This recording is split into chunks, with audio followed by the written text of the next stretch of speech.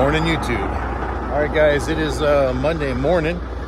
I just finished closing out the other video from the weekend here.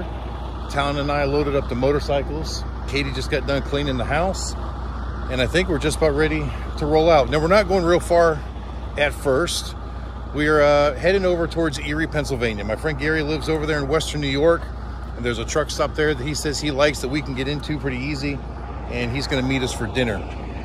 After dinner, I don't know whether we're gonna keep driving for a little while. I think we might, because it's only about 4 hours, well, depending on the route, between 3 and 4 hours to get to Erie from where we're at. And I don't want to go that short of a day. We do need to get out to South Dakota. We really need to be there by the 4th. At least pull in the evening of the 4th so we can set up on the 5th. So I don't want to hurry, but I don't want to dawdle either. So here we go.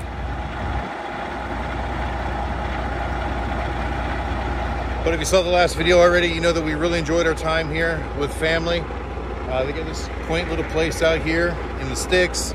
The neighbor across the street, Chris, was gracious enough to let us park our rig in his driveway, and it fit pretty well. So at least we know we got a place to stay when we come up here from now on.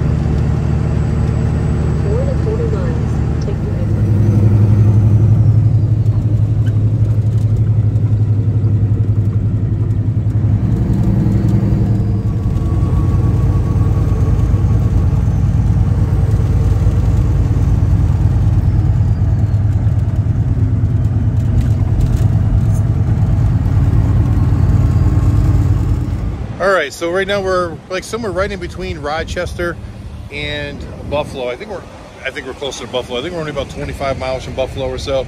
But we were running low on fuel. As much as I hate to pay these newer fuel prices, don't have much of a choice.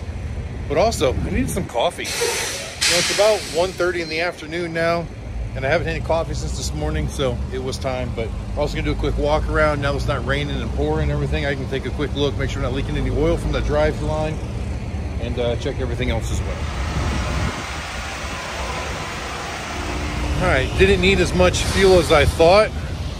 I bought 150 gallons, but you know, my needle was on E, and it's looking at about 50 gallons in it when it says E, so we weren't desperate to stop, but I don't like pushing stuff like that too far. But now we're all fueled up. Let's get back on the road.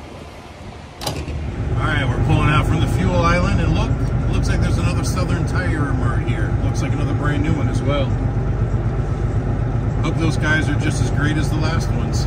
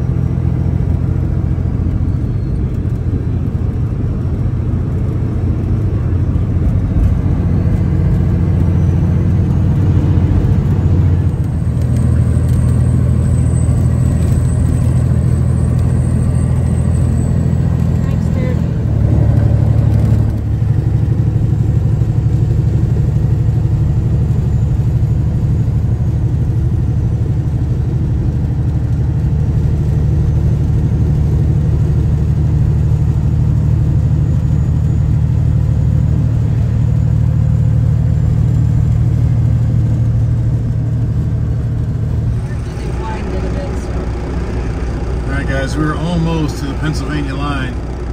They got the right lane closed, so we moved to the left, and now everybody in the world is passing us on the right.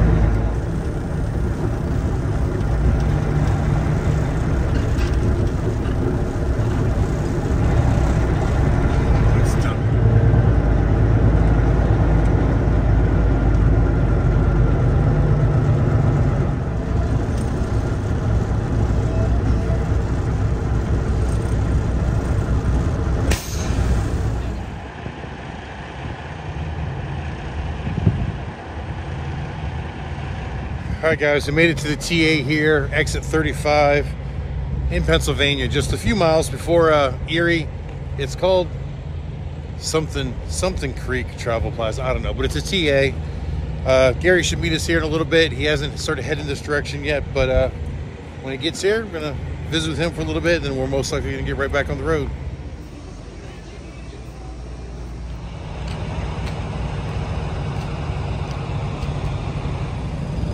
All right, guys, we met with Gary for a little while and had dinner, sat around, laughed, joked, had a really good time.